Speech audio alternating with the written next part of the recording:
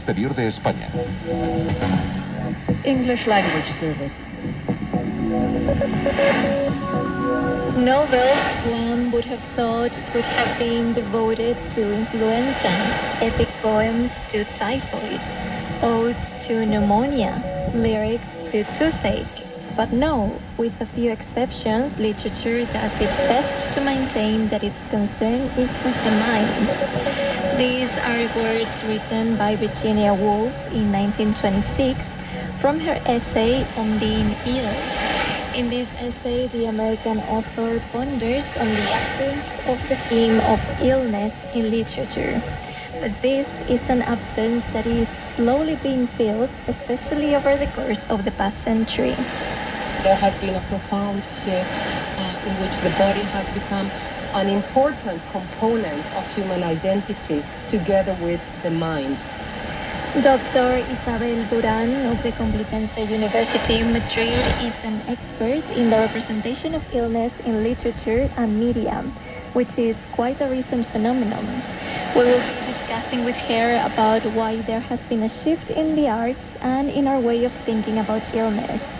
You're listening to the English language broadcast of Spanish National Radio with myself, Marilyn Quintana, and Amy Egan. Today we have help from sound technician Marcos Barril and production help from Cristina Dorado and Marina Selva. Now the newscast.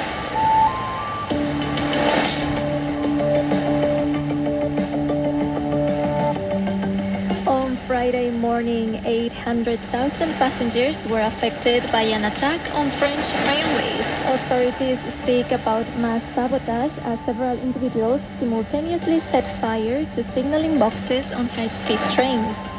The attacks happened merely hours before the opening ceremony of the Olympic Games, for which the city has been sealed off and the largest security operation has been activated with more than 45,000 agents deployed. The attacks on the railway service have caused delays in several trains and cancellations in Paris-London trains.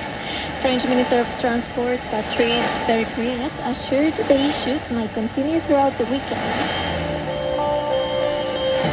And in the United States, Israeli Prime Minister Benjamin Netanyahu continues his visit amidst protests against the attacks in Gaza. On Thursday, Vice President Kamala Harris met with Mr. Netanyahu.